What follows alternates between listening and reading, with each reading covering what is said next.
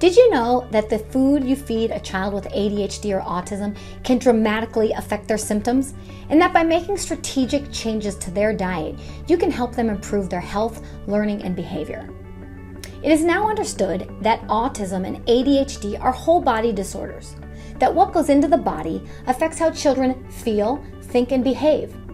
Through nutritional intervention, children can improve.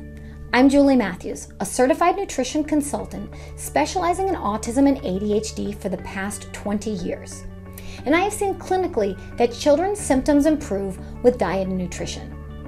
And I'm a published researcher of nutrition science that shows that this approach helps families, so I understand the underlying factors that influence ADHD and autism. You can positively influence childhood disorders by making very strategic diet and nutrition choices. But which dietary approach is best for your child? Each child is unique, and so are their nutritional needs. The solution is personalized nutrition. If you are a parent or a practitioner supporting children with ADHD, autism, or other childhood condition, you will learn how you can use diet and nutrition to help your child improve and feel better.